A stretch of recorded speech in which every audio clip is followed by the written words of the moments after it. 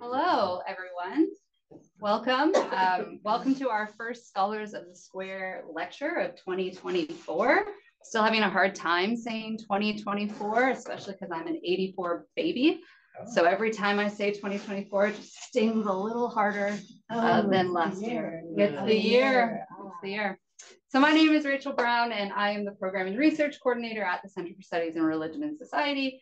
And I'd like to begin by saying that we acknowledge and respect the Lekwungen, Songhees, and Esquimalt peoples on whose territory the university stands, and the Lekwungen and Wasanj peoples whose historical relationships with the land continue to this day.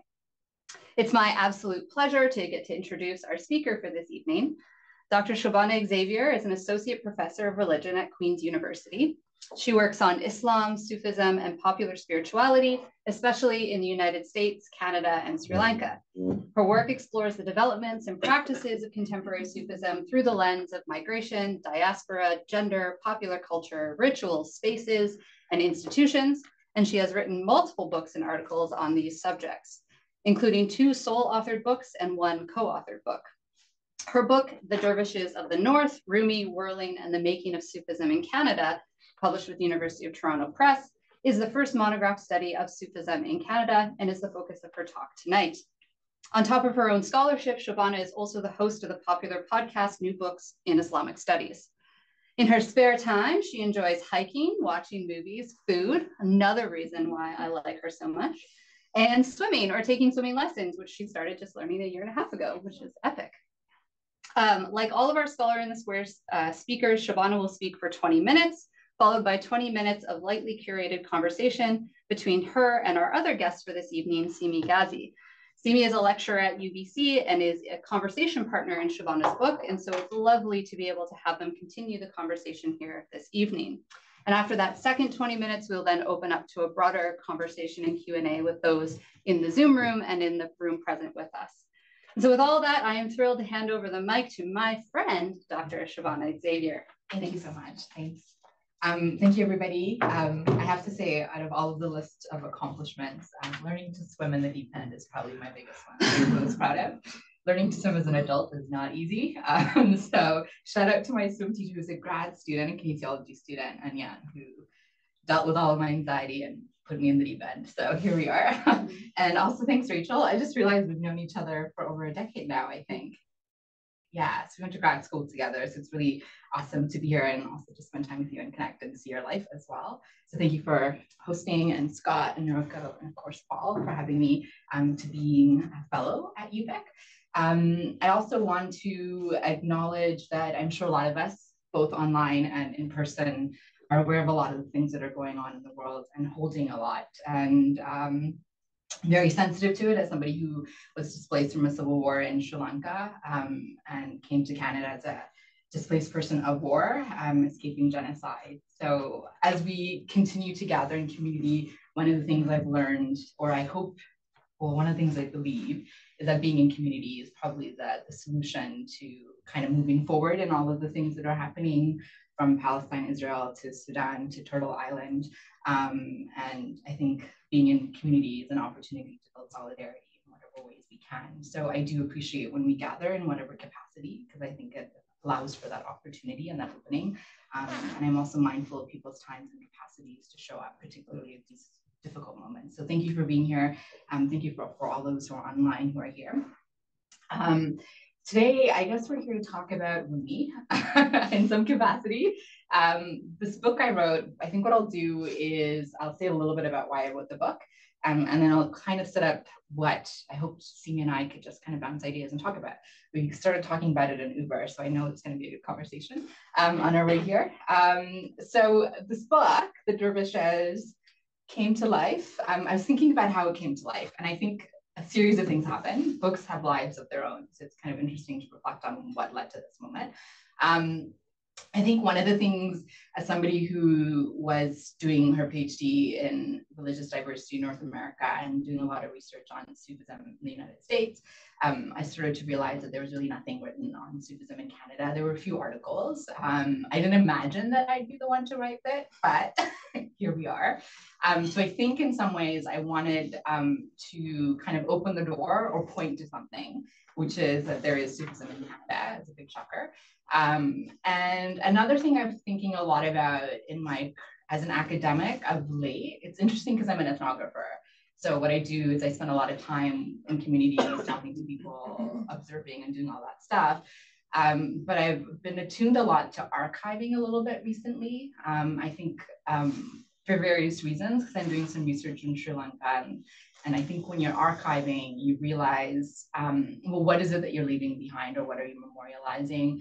And I think historians think a little bit more about this as whose stories are not told often, right? Whose stories are missing in, like, let's say, colonial archives or official archives, and what do we treat as counter archives in some ways. And so in some of the work that I do, I think a lot about memory and archiving. And so I think part of the reason this book exists is because I wanted to leave some kind of archive. And so this is meant to be an archive. And it is part of the reason, if those of you, you had a chance to even scan through pages, you'll realize the long chunky quotes in it. That was very intentional because I wanted to make sure that the people that I interviewed ultimately had much of the space in the pages, like literally took up space. I wanted their voices to be forefronted. So most of the book is actually built around interview data that I use. And part of this is inspired by Carol Duncan, who's a professor at Wilfrid Laurier, when she wrote her book, and Caribbean religions also had these huge chunky quotes. And she had said that initially it was interesting to think about people's feedback and response to that. So I think I was kind of picking that up, and I think I was playing with it. And as a memory and as a tool of archive, this is something that I wanted to do. And also partly because a lot of the people I do end up speaking to are Muslims, people of color, queer folks. And I think archiving their stories, not as a counter archive, but actually central to the story and took up space in my book was important for me, especially Muslim women. So I think that was another reason this book was written. And the last one was, I think, because of Rumi. So a few years ago, my supervisor, a brilliant supervisor, Mina Shrifi-Funk, and colleague William Murray Dixon, and we wrote a book called Contemporary Sufism, Piety Politics and Popular Culture. Very kind of accessible book. And what we were thinking a lot about was Sufism and how it's transmitted into the contemporary context. We were doing a little bit of historical analysis and then contemporary complements to it. And one of the sections in the book we talk about is how Rumi got popularized. How, actually it didn't happen on Twitter or Instagram, but it took place over hundreds of years, where people were, especially because of colonialism and because people were traveling to different parts of the world, let's say India, and were exposed to different cultures, they started becoming interested in certain languages. And so Persian, for instance, was a language that became an important tool of transmission, partly because that's how people ran administratively certain things like East India Company. And so the way they would teach people, non-Persian speakers, for instance, is through poetry, translating poetry. So sometimes they'd use poems by Hafez or these figures, and people got to get little piecemeals in their classes to teach them to learn a language. And of course, as you're reading poetry, you're going to be impacted by it to some capacity. And so this is kind of an entry point into which some of the transmission of poetry that we see, primarily Persian poetry and not Arabic, and I want you to hold on to that. There's a reason for that. The Persian poetry starts becoming representative of the way in which people were thinking about Sufism.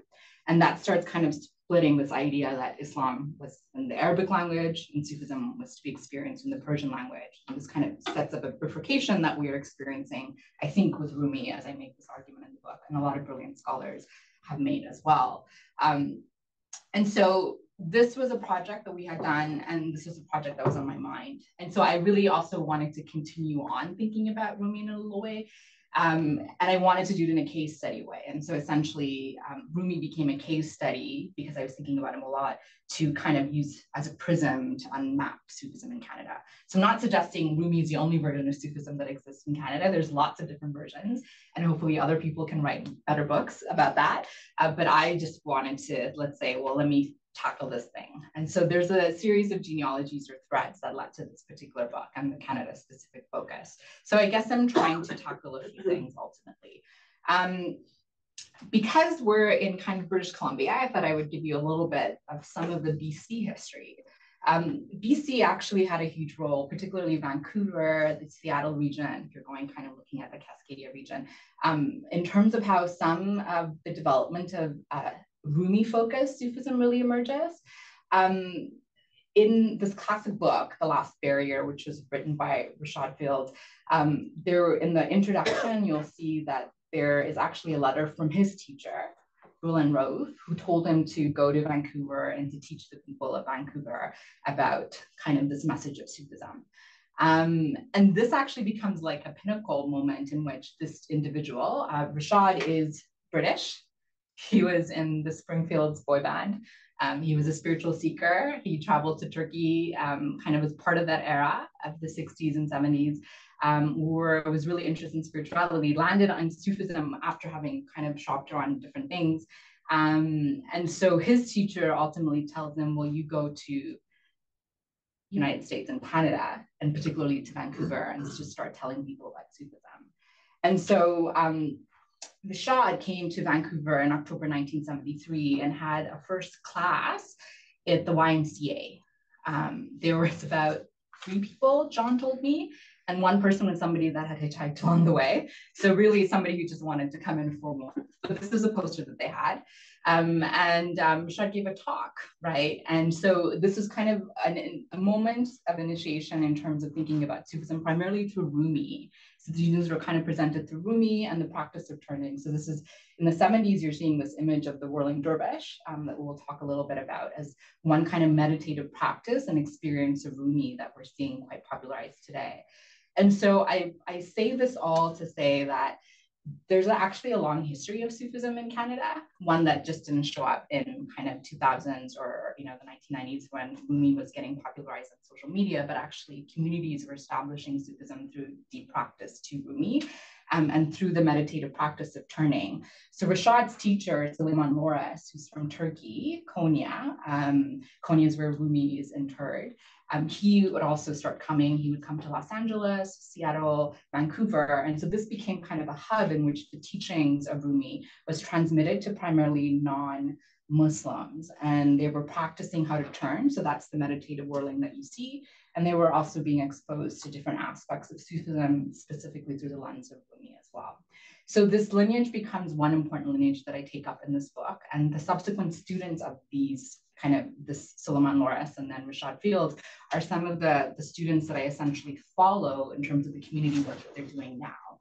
So Rakib, who you see in the black, is a teacher who has essentially taught some of the important whirling dervishes that I discussed in the book, and they themselves have taught other students.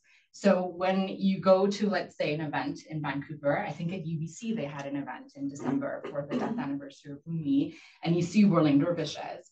Or you go, if you're in Toronto and you go to the Aga Khan Museum, or if you go to the ROM, where these big events take place with Rumi and with particularly this meditative practice or performative practice of turning, sama.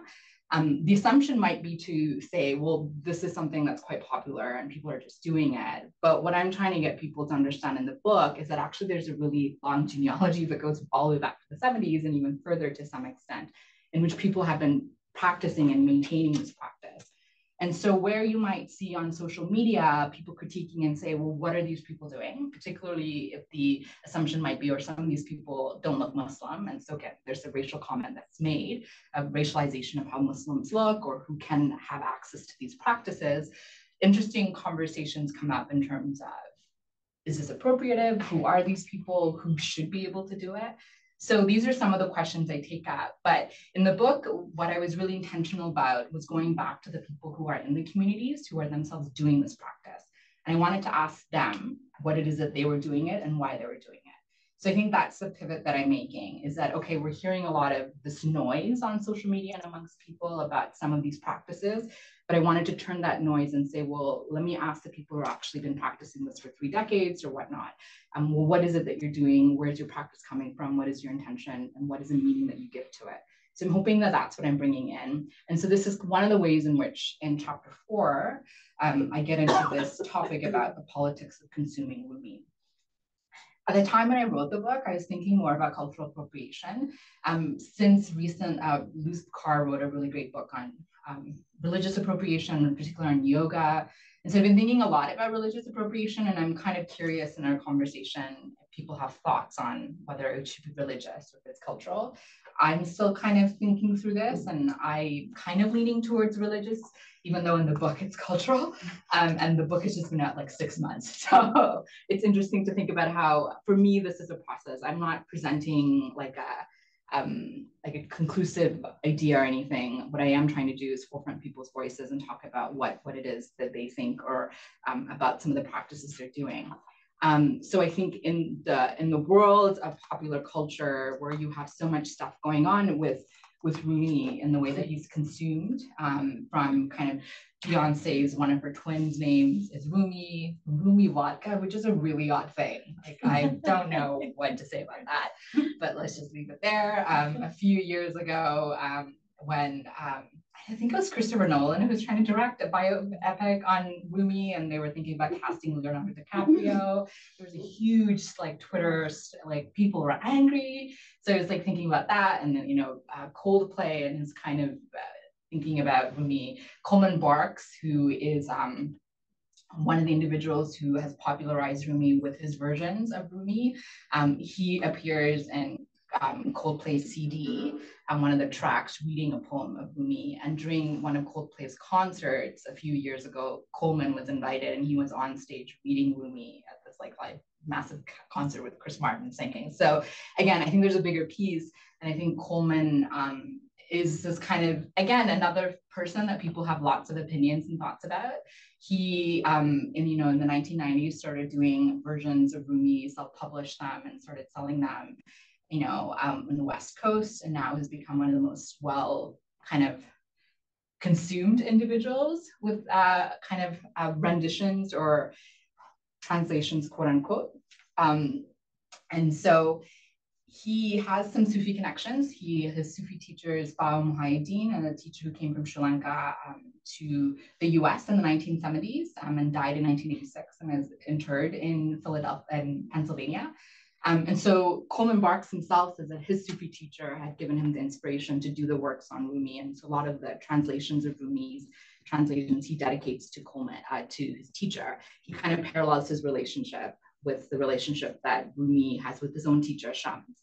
So this is where it gets a little bit complicated, in the sense that people say, well, Coleman is someone who doesn't read Persian or Farsi, and he is using other people's translations, who translated from English to kind of, you could say, Shakespearean kind of English, and he's taking that translations and he's making, he would say, vernacularizing it into his own, and his are the ones that have kind of been popularized and a lot of people are enjoying, from Oprah to Beyonce to Coldplay, right?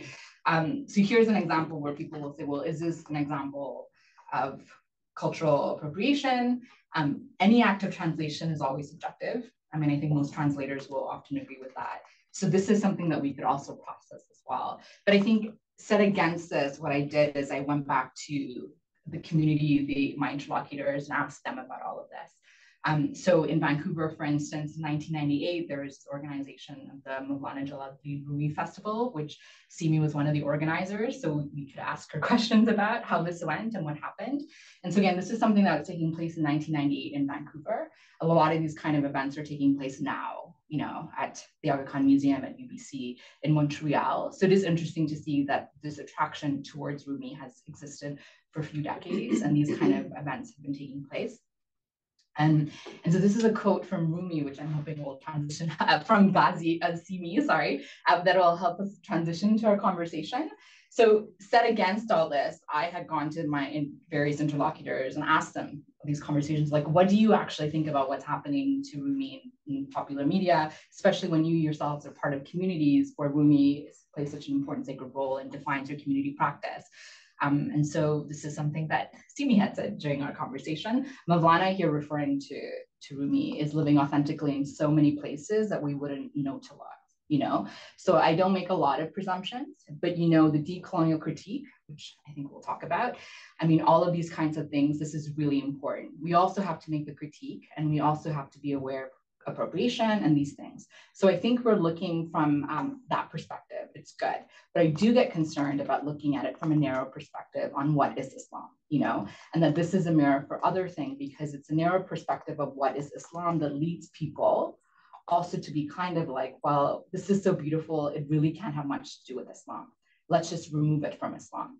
And that's just a catalyst to get rid of the essential teachings. And it's deeply, deeply webbed together. It's like a content vessel. How do you separate them? So on that, I wonder if it's okay to transition into, yeah.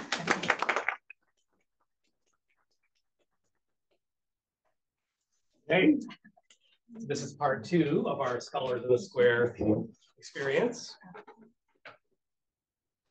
where we've carefully chosen an interlocutor to engage Shobhana in some conversation. I'm just here to kind of lightly lubricate the experience, which I may not need to do because you guys already know each other. So why don't you take it away? Hi. Hi. Thanks for being here. Thanks for giving me another chance to be together. Yeah. And with all of you. Thank you so much. Do you have a sense of, I don't know, does this still resonate with you after having done the interview, I think like maybe 3 years ago, this quote? Yeah, I think it completely resonates. And you said it. But... Yeah, but I did. Can't take it back. Yeah. No, I can't take. Well, we can always. I guess we can reestablish our own position. You're right. We can't say it back. We said it at a particular moment in time. No, it doesn't. I was telling you also that I was in a semi-fevered state, like in a couch, giving her an interview, keeping her a little far away from me, maybe during a pandemic. And I was like, I was a bit rambling there, but no, I think you got an important point across. But I think it's all in there. Yeah. So, no, I think we continue to think about these issues all the time, and I think for me, it's interesting because I have kind of two hats. I have a hat of a scholar, and I'm in a classroom, and I'm in a university. And although I don't necessarily produce, say, critical race feminism, I am a product of it, and I'm very much a recipient of it. I'm steeped in it. It informs my poetry. It informs my Sufi. It informs everything. And then, on the other hand, as a dervish teacher, where the dervish literally means the one who sits at the dar, at the portal. You're sitting at the portal and you're really, that's the place to be very, very embracing. And it's the place to be willing to be the bridge. It's the place not to draw an ideological hard line, not to call out, but to call in, to be willing to look for that like incremental shift, not just in the other, but in oneself. And so,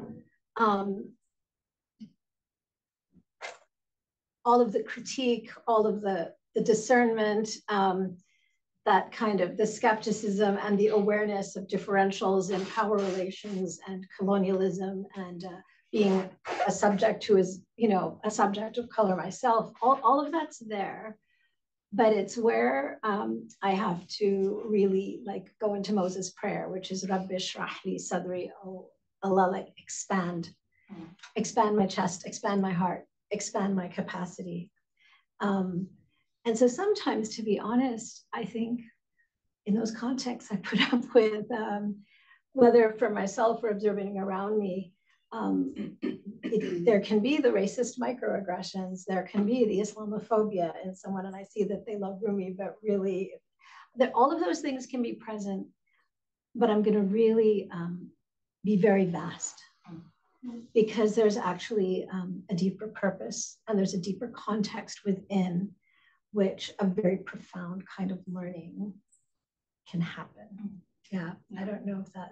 Yeah, I mean, you've been part of the Vancouver community since the 90s. Is that correct? Mm-hmm. You were doing your project, your dissertation, doctoral work at UNC, and then came up, I think you were at East and then came up to Vancouver. Mm-hmm. So you really came into Vancouver looking for a Sufi community, and you kind of found these figures, these other teachers that I interviewed, John Brozak, who were kind of with Suleiman Morris and Rashad Field. And so you brought this kind of other energy to the community. But so you've been part of this for a long time as a teacher, and then also part of the academic world as well. So you've been seeing a lot of changes.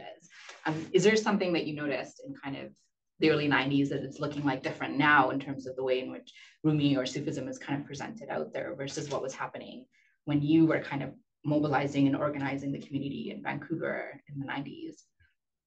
I think, would you say like internal to us, or you're speaking like it could be both? Larger? Yeah.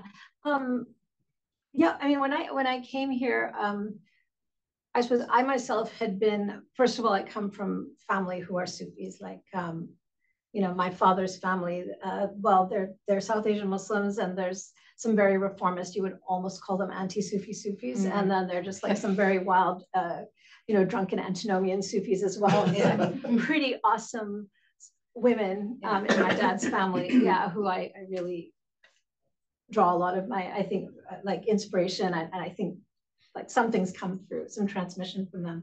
So it's been there all my life. And, but it, you know, it was only kind of going to university in North America and starting to study Sufism with Michael Sells in a university, and that made me really aware of Rumi and Ibn Arabi. And even though my parents embodied all this stuff in so many ways, but it's, you don't get it in Sunday school, I can tell you that. Like, not in Muslim Sunday school. Yeah, so that had been with me for a long time. And by the time I came here, I'm sure I had been to like gatherings of 100 different Sufi communities in Cairo, in Saudi Arabia, and all over places I'd traveled. But I didn't know anybody here at all. Yeah. And I was told by, you know, friends and teachers, oh, you know, go, we will find you, they will find you. You know, it was that kind of thing.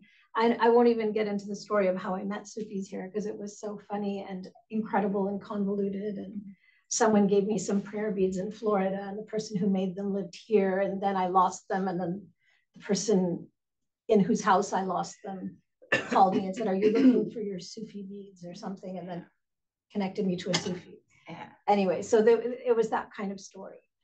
But I think that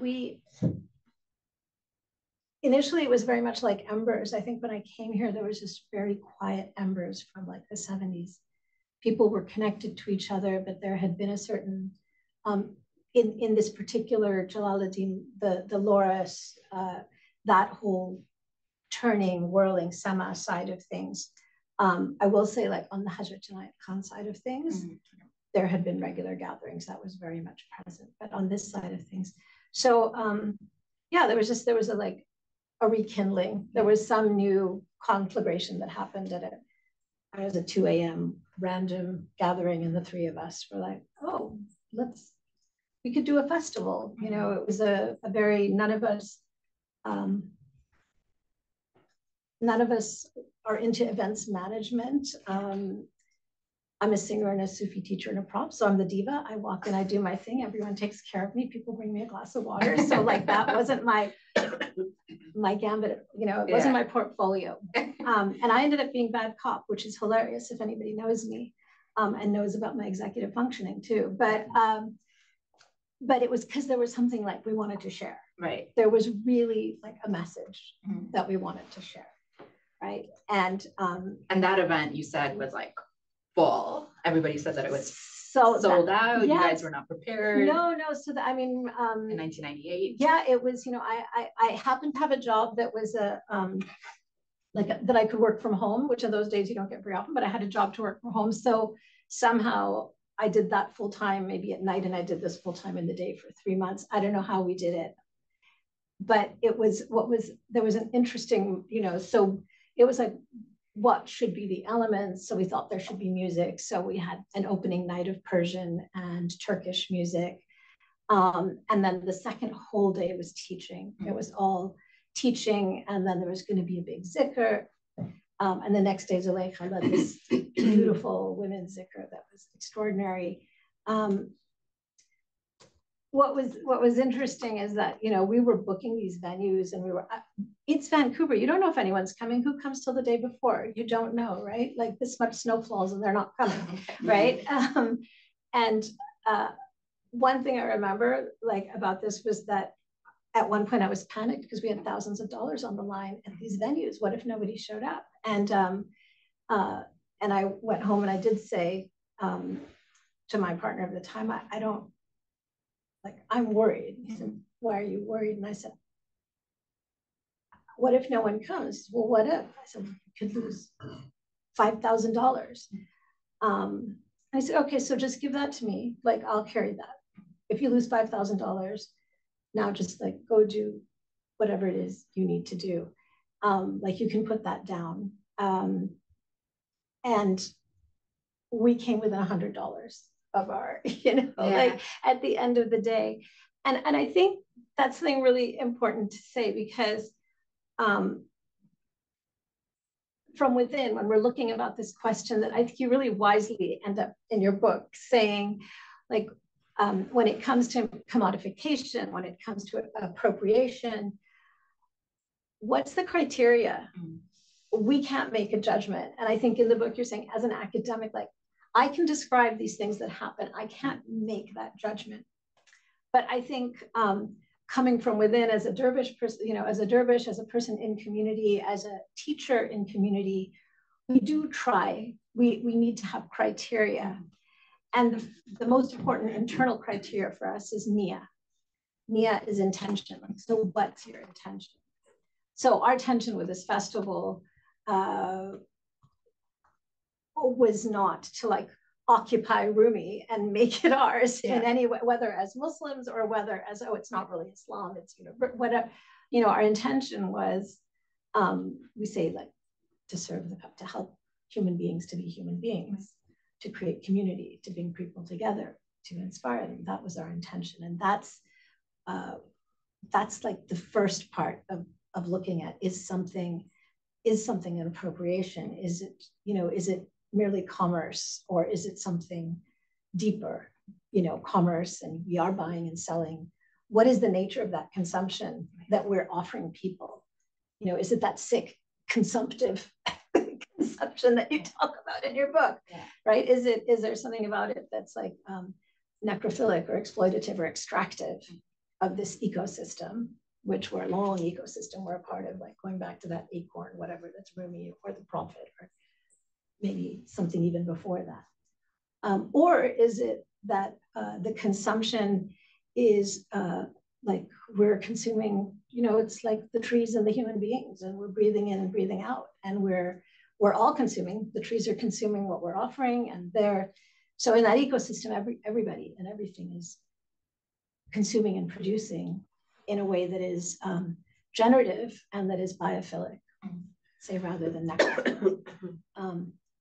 And that's not an easy thing to sew up and wrap up and figure out, but it's the ongoing process. And I think if we are leaders in these communities, then, or elders in these communities, then we have even a greater responsibility. Because like the power of this kind of destructive capitalism to just wash down, water down, destroy and desecrate what is infinitely precious when it is put out into the public sphere is tremendous, right? So we have to have a really strong awareness and protection. Yeah. I wonder, and this is kind of a question for both of you, but I wonder, it sounds like there's sort of three cohorts we're talking about here in terms of people who are interested in Rumi and Sufism. One is the kind of people with an ethno-familial background. One is the early 60s, 70s folks. And then there is the internet, there's the kind of meme Instagram Rumi. And I wonder if there's tension between these three cohorts, how the earlier, if you will, earlier ethno-religious familial cohort looks with concern about the third cohort, the younger, hipper sort of cohort that doesn't really recognize, might actually be surprised to be told this is a kind of Islam. Yeah. I'm just kind of wondering about the tension between those three types. And also, if you took out that third type, just let's say there was no internet, or there was no Coleman Barks, or for whatever reason, Rumi just was not a thing among 26-year-old yoga practitioners. Yeah. Okay? You took those people out. Are we then looking at a really, really small, non-growing community that is super interesting in and of itself, but doesn't become part of the common cultural imagination? So kind of two questions there, the tension, but also the sense of scale, I guess. Yeah, I would add almost like a fourth cohort, and that is like a present, like a young generation of folks who are coming, who are actually like angry at the past and angry at the internet and are like, let's reclaim, like, let's like a reclaim Rumi, because we are like, I think most of them tend to be like racialized folks who are saying we want to take back what is ours. And are they children of the? Not always, but some are. And that's kind of the group that I end the book off on. And because some of the research was going on during COVID, I had initially anticipated a chapter on that group, but it was like the group that was most maxed out during COVID because they were the ones that were on the streets with Black Lives Matter movement. So they're really mobilizing because they were like this activist bunch. So I think there's like another group who are also trying to figure out, we're like critical of the people who came and popularized Sufism before us, even though they would say that they're like kind of like the first generation folks of Sufis. They're like hyper annoyed with people that are on social media because they're like, you know, that's not okay. And then they want to kind of take back. There's like a sense of taking back. So I would say that's also an interesting cohort to add into the mix. I would say the scale of Sufism in Canada, and also as somebody who studied in the United States and thinking globally, I think Rumi tends to co-opt the whole thing. Yeah. And I think in some ways, actually, do you think, one of the things, I think the Rumi question, and this is also, Simi had mentioned this during an interview, it's like thinking about using Rumi as a way to have a conversation about Sufism, but I think if you even take out Rumi, I think this question about Sufism is the one that's a little bit more interesting to me, which is what I'm trying to do. And so maybe even I'm co-opting Rumi in this book to try to, you know, make a point, because people know Rumi, right? But what I'm really kind of interested in is this question of what does Rumi represent? And if he does represent Sufism, which I do think is like a growing phenomena amongst the diasporic community who are Muslim, amongst the spiritually interested who are not all of them came to Sufism through Rumi. They came through Hazrat Inayat Khan, they came through all these other teachers who were in the circuit in the 60s who were probably not in teaching. Rumi happened to be somebody they heard, that they were not the exposure to Sufism, right? So I think for me, the bigger question, if we take Rumi out of the picture, is this question of, well, what is actually Sufism in the West, in Canada and the United States? Because I remember one of the things you had mentioned when we were having our interview is you said that if you went to Morocco, I think you said, if you went to Morocco and you told somebody in Morocco, you could be a Sufi without being a Muslim, they'd be like, what are you talking about? That's not possible. But if you went to Toronto or Vancouver and you told somebody, said, well, I'm a Sufi, and the assumption never has to be that they're Muslim. And so this is kind of what I'm really more interested in. Or India. Or India. Yes, India is another place. Yeah, exactly. South Asia is another place. I was in Singapore this last year doing some field work, and the same thing happened. Just talking about Sufism, and I was telling people that I was meeting that there's people in Canada who would say they're Sufi, but they're not Muslim. And they're like, that doesn't make any sense. So this question about Sufism is really what ultimately I think I'm more interested in, is what is this relationship? And you had said that, I think Vincent Cornell, when he taught. This is Vincent Cornell's Venn diagram, yeah. Did you want to explain it, or do you want me to? You had said in our interview that Vincent Cornell, when he teaches, has this kind of three-pronged approach where say, well, Sufism and Islam overlap. There's a thing that's in the middle, but you could treat them as different entities. Sufism is actually, the middle one is the heart of Islam, and the other version is that Islam is the heart of Sufism. And I remember very poignantly during our interview, you said, yes, yes, and yes. Yes to all three of them. And I think for me, this is what's more kind of, in my research on contemporary Sufism, this is what I'm like really getting at. And for me, I think Rumi is a way in which that I'm trying to have that conversation, right? So I do think Rumi has become bigger than life in some ways. But I think for me, what's more interesting is to think about, well, how is actually Sufism like tagging on to all of this? And especially when a lot of people are not often, some I think because of social media are coming to Sufism now through Rumi, but they might not even associate Rumi and Sufism together. Yeah. Do you know what I mean? They would think Rumi and they would be like, Sufism is this other thing, right? And so I'm not so, I'm more compelled by this question. Well, then there would need to be a fourth image in that diagram, though, which right? would be for the people you're talking about, where there's a big circle and another circle. Right. Yeah. Right. Where it's just completely separate, actually, with no relationship. You're right. Yeah. I don't know. What do you think? Yeah, I'm trying to think about the no relationship. Yeah. Like, I mean, I think people know that there's like some relationship. Maybe they're just like touching without the overlap. Yeah. Yeah. it's in, I mean, in our particular community in Vancouver, I think it's very interesting because these groups are actually very much connected to each other. So like in the book, she mentions Majid Buell, and Majid Buell received a direct transmission from Jalaluddin, not Jalaluddin, from Suleiman Loris, that said that he could hold the post, which is that position, which is symbolic of the sun, that he could hold the semi-formal ceremony. Now, without that person holding the post, you can't hold the ceremony. So the fact that we've held it all these years in Vancouver, every single year on December 17th, is because Majid had that transmission.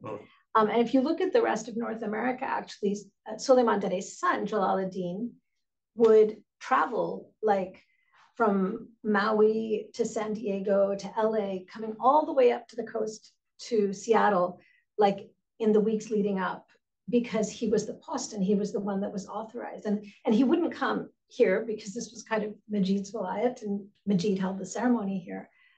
So I always said this is like a great gift. And then he passed this year, and he did pass that on. So now there are people who can, so that we can continue to hold the ceremony. But that, so you have him, and he was an elder, and he passed away. And then we have, I guess I'm definitely moving into a little bit younger elder than Rakib and John, but but we have a lot of young people coming now, many of whom do come from different Muslim backgrounds, and they're Afghan, or they're South Asian, or they're Syrian, or they're, and they're looking to reclaim, an Islam that is not,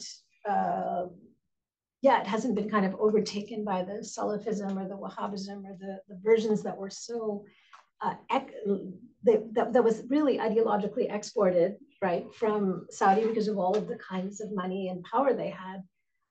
They were the ones who funded the mosques, like through the 80s, who sent imams or had people come and learn there.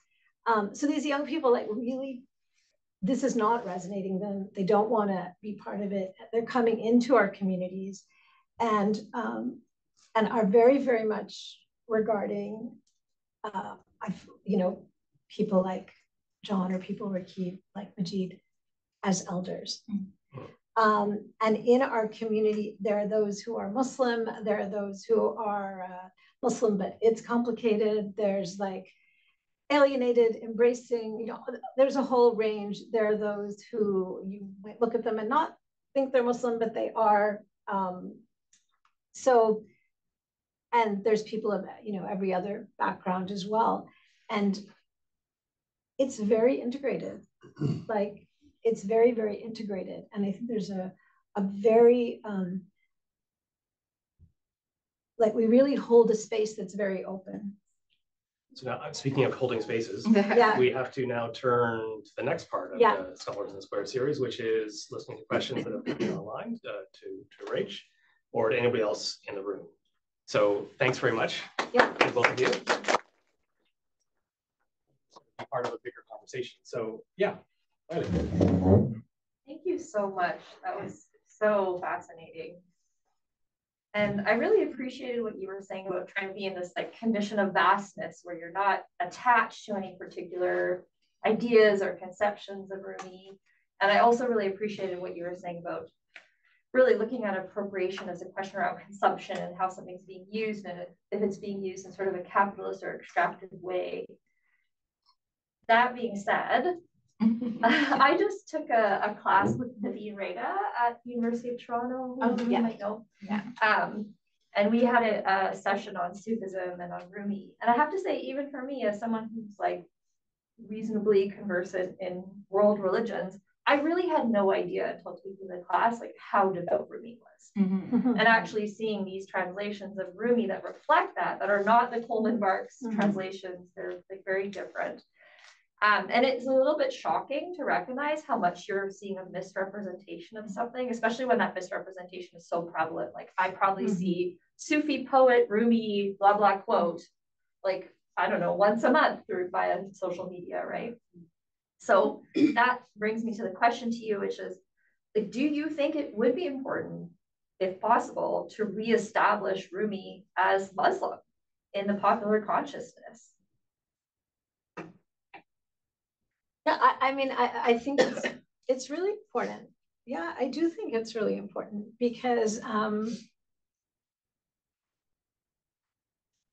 I think it's important because Islamophobia is like is so toxic and it's so powerful and it's actually deadly. I mean, right now we've seen like any number of Muslims being killed in very public ways recently, from the boy just in my neighborhood in Illinois where I grew up, little 6-year-old.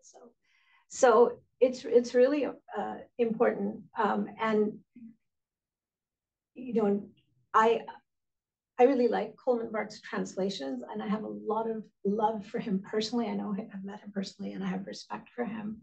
So I don't, I don't think those translations should be out there. But even Coleman Barks would say, of course, Rumi's Muslim.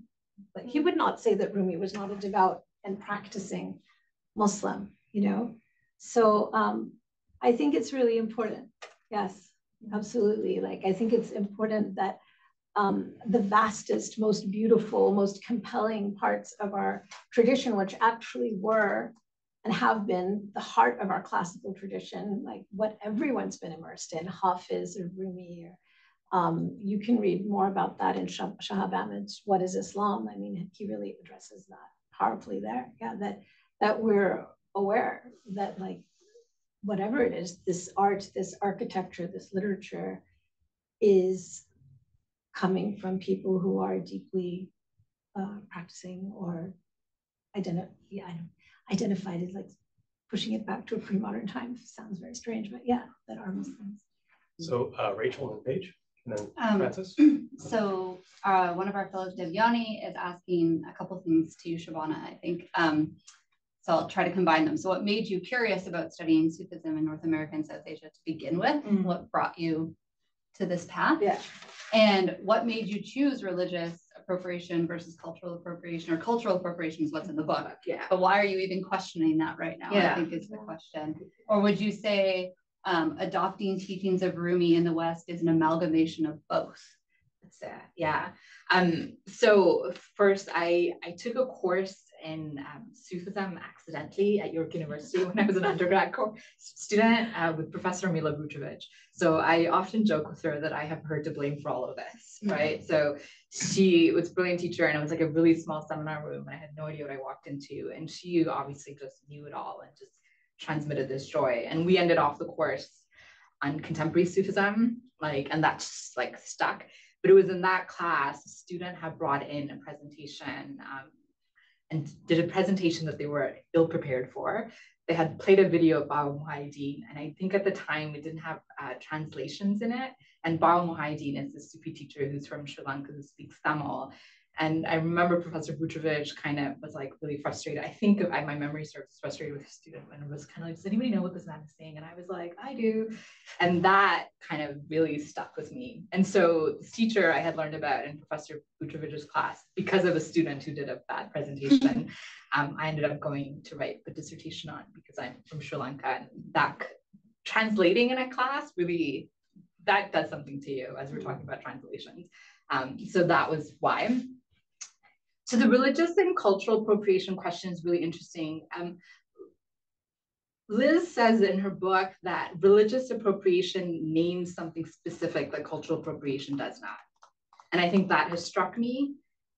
Do you know what I mean? Like the specificity of what we're talking about in some capacity. Yes, it is totally cultural, but even going back to what you were just talking about is that we're talking about like a religious dimension and spiritual dimension of this individual.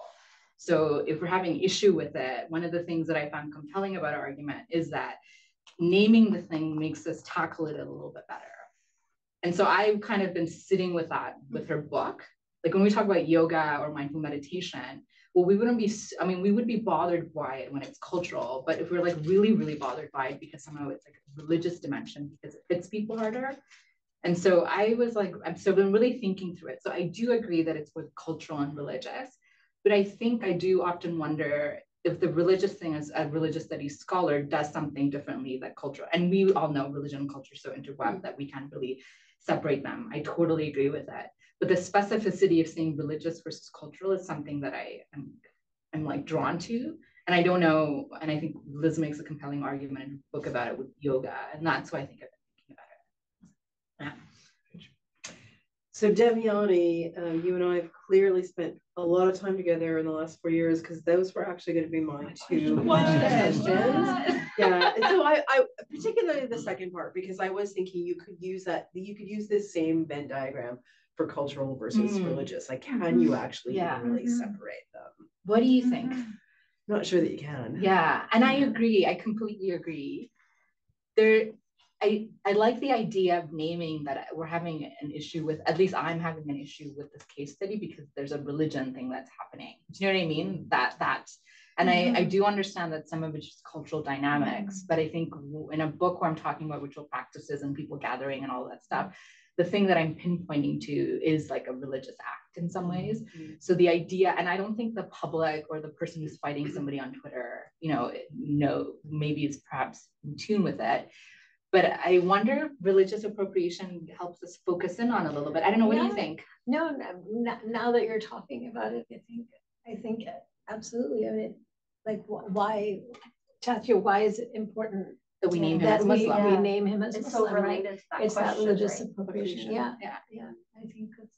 And like Liz Bukar makes the same argument about yoga. I don't know if you've read this book. Yeah, it makes the same argument. And do you find that it applies to yoga, or you're kind of like not compelled by it? Yeah, I mean, to be honest, I don't find the question very interesting. Okay. Not your question as such. I don't find the issue all that interesting anymore, because as soon as you start looking closely at culture versus religion, as we all know, it just all falls apart. Yeah. And then you get power. Yes. And that's actually way more interesting to me, is both at the level of power, kind of the macro level, but also the personal level of trauma and personal need. Yes. The way of not dressing it up, but the way of framing it as cultural appropriation. It's interesting, but I don't think it gets me very far. And I agree, and I say this in the book, is that I think we actually need to pivot away from talking about, as I say, cultural appropriation, because it really is just like a veil that's hiding all these other issues, just power. And for me, namely, is this issue of Islamophobia. I mean, people are angry about Rumi being popular because people hate Muslims. Like, I mean, as a popular society, like, we are kind of okay with this openly hating Muslims all the time. But like, how could you say that or do things systematically, institutionally, racially, especially to Muslim women and all of this stuff, and at the same breath be like, oh my God, I love Rumi. So Francis, then Rachel, and then Peter. Gary, if we have time, we're actually going to run out of time. I have fear. Okay. So we'll keep our questions and answers. I can do mine tomorrow, but Gary is. Okay. I can do mine. Yeah, very, very quickly. Well, first of all, I wish you could have spoken longer and longer. I feel that I'm on the threshold, like you. Well, we get her for several months, so don't worry. Well, I look forward to it. I wanted to ask you about poetry. To what extent are the groups that you were talking to interested in Sufi in Rumi as a poet? To what extent do they know Persian? I know of, I was in Edmonton and comparative literature, there were several Persian students who talked about Persian poetry as being the most beautiful language. What's the relationship of the beauty to the circles? And also, to what extent is poetry a universal language which crosses cultures and crosses forms like Islam, Judaism? Easy questions. I mean, the thing with poetry, there's so much to talk about. No, you're right. I mean, I think one of the things when we get caught up in all this stuff and naming and saying who can do what and who can't do what is, at the end of the day, if one were to sit with poetry, everybody should have access to poetry and everybody should have affective responses to poetry. I don't even think Rumi himself would have been like, you can't have access and this is the only way to read it. Shanice Jan Muhammad is a poet I interviewed. She's a poet in Toronto, and she said she herself is a practicing poet. And she said, the minute that I put my poetry out there, I have to let go of control of it. That's the poet's task. And so she's like, well, we're talking about this guy 700 years later, and everybody's trying to claim him. You just have to let go, because once your poetry is out there, you can't, like any art is out there, you can't. Reception is not your own in many ways, right? in terms of the other question, and you probably can speak to this more, one of the groups I look at in the book is the Xavier Society in Vancouver, which is a really amazing story. This teacher who also passed away a couple of years ago, I think he was an architect. Maybe you could talk about. He was an architect and an artist, and he was Iranian. He was immersed in the Masnavi and immersed in Rumi. So the society was created because he would teach the Masnavi the whole over about 7 years. Wow. He would take 7 years, and he was teaching it first, and he had a couple of these Persian circles where they were doing it in Persian. And then he created English circles. So within our own community, many of our own community have studied the Masnavi with him over 7 years. And he was bringing in all the vocabulary. And I mean, and in fact, there were also, younger Iranian students, right, for example, who would take it with him. Maybe their Persian, to do the entire thing in Persian was hard for them, but they could have access to both, like have it mediated. So the study of Rumi in the original Persian is quite a large part of what happens for many, many people in our community. But also, like, there's no gathering where there's not poetry. The poetry is poetry in English or other languages that members of the community have written and performed. The poetry is Rumi in Persian. The poetry is the Turkish Ottoman Ilahi repertoire being sung both in Turkish and in translation. Members of our community have done, we have our own translations of many poems of Rumi that have come from members of our community that have, sometimes it's, there's one English elder of ours, Peter Barkham Salik, and he's worked with one of some of the Persians in the community because he's a wonderful poet and his English is magnificent. So they're working on translations that are closer to that original Persian while still being poetic, that are maintaining those kind of Islamic elements. So yeah, poetry is just a huge part of the communities. And when we're turning to poetry, which may be sung by Persians or by Turks or by South Asians. So there's a whole variety of languages that we're working in. Rachel's urging me to go to Gary. Okay. My question is sort of in the spirit of the last one, which is I'm just wondering how, even within these presumably flawed English translations, non-Islamic, non-Sufi readers are being appropriated by Rumi. To what extent are they inevitably being transformed by something that they don't have control of, that exceeds their intention? It's not a function of what they think they're doing, but that something's happening to them that's beyond what they think they might be doing, right? Because I think when I think of yoga, for example, I often think, well, yoga is appropriating those who practice it. Like it's doing things to them that they are not in control of. This is the thing about literature is if it's working as literature, it leaves you different afterwards. And so I guess the way I would formulate it is, does the non-Islamic reception of Rumi tell us something about Rumi that the Islamic reading of it doesn't? And that can be expansive rather than necessarily exploitative? There's I could say somewhat. So, well, I wouldn't call Coleman Barks a non-Islamic interpretation of Rumi. There is so much Muslim language in there. It's just that there's many times where he's going to choose to give you a different metaphor, right? Like, as he said, he's like a post-Whitman, free verse, this. So I think part of it is that he's a really good translator and he's a really good poet. So he's able to create something which is vivid and alive and which is not merely a translation, but is in itself a work of art. Other translators have done this, what he's created, they become their own poems. And I think that's one of the reasons that a lot of the ones that maybe retain the Islamic don't, because there's something didactic about them, or there's something, or maybe sometimes they're just not as good, or sometimes they can be, right? It just depends. So I think that's really, and I guess the word appropriation, I think it has that negative connotation that has to do with the extractive and with the disjunction of power, with the colonial, and so I don't know if appropriation is the term I would use, but to be transformed by a work of art, which is, greater than what your initial intention or apprehension was entering it. I think that happens. It happens with Rumi. It happens. in many other circumstances as well. Yeah, I think people have either been to these festivals or public events and seen turning, or gone to have heard poetry and that has done something, and so they've pursued it. So I think a lot of the people that I've spoken to had said, if we were to think that the extent to which Rumi is informing people is purely on social media, it would be a lie. Just that it could be first door encounter for some, and those who are really interested will take the step to go find these communities.